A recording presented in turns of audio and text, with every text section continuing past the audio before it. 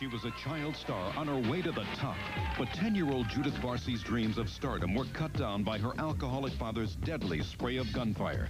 Now Entertainment Tonight gets the tragic inside story on a killing spree that one relative thinks could have been prevented. Judy really felt like this time really something was going to happen, so I think she knew. Why did no one answer her cries for help? It's an inside story that will break your heart, only on Entertainment Tonight.